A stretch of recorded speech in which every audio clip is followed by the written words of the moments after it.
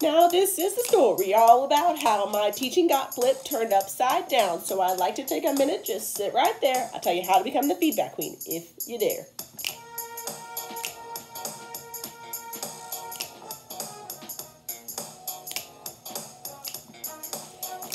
In the west of Houston, they are born and raised. In our classrooms is where they spend most of their days. Chilling out, maxing, talking all cool. So now let's elevate their thinking with 4 simple rules. So when a couple of kids who are up to some good give you an answer like they know that they should. So you start with rule 1 and clarify what they said, which starts their thinking. It puts passivity to bed. Time to build confidence in step 2. So you compliment something specific and value what they do. Move on to step 3, where you show specific concern for a part of their answer, which starts their process to learn. You close out with step 4 by suggesting what to do so they have a path forward and can keep moving through.